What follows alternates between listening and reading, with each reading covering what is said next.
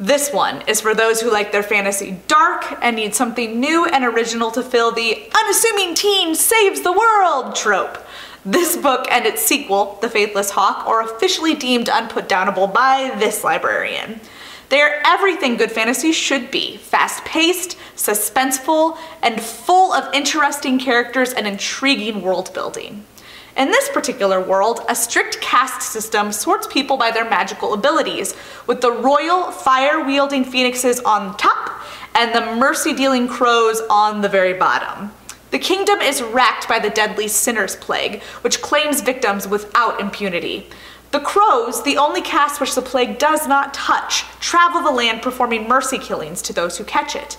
It's thankless work, and they die in increasingly frequent numbers due to hunger, cold, and being tormented and murdered by the White Oleanders, a hate group looking to blame the crows for the plague's existence. Fi, a bone witch able to perform the magic of other castes by using their teeth, yes, really, is in training to be the chief of her band of crows when she is thrown into the path of a prince in disguise, a power-hungry queen, and forbidden magic.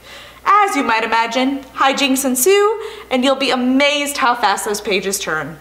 Highly recommended for readers who loved Children of Blood and Bone or the Six of Crows series and are looking for more. Merciful Crow is available as a book, audiobook, and also ebook and e-audiobook through Libby and Overdrive, and an e-audiobook on the Hoopla app as well. Hope you'll check it out, and check out the library's Discord channel and other events and programs and services we have for teens. Thank you, have a good day.